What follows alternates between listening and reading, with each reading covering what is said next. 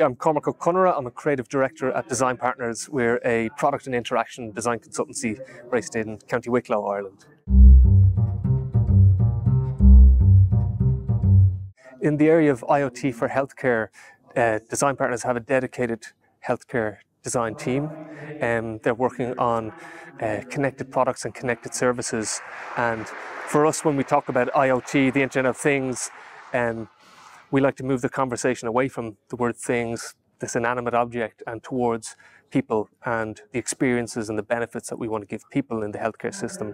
Whether it's the patient or the healthcare provider, how can we create meaningful, better experiences for them that have measurable outcomes? So our design process when designing products for connected services can have both a digital and physical form.